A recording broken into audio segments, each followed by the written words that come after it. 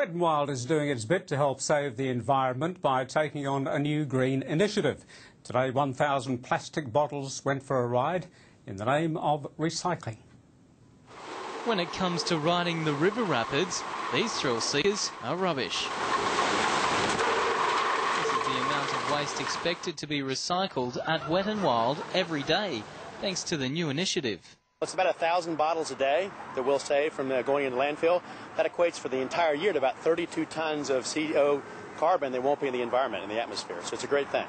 That's no trash talk. That's a real opportunity to take about 6 tons of bottles and cans and so on that would otherwise go to landfill.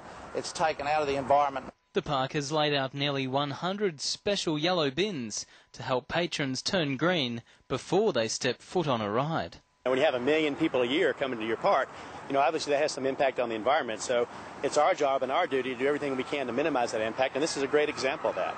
This program will constantly remind them that they should do the right thing and use the right bin. Tom Vigotis, 9 Gold Coast News.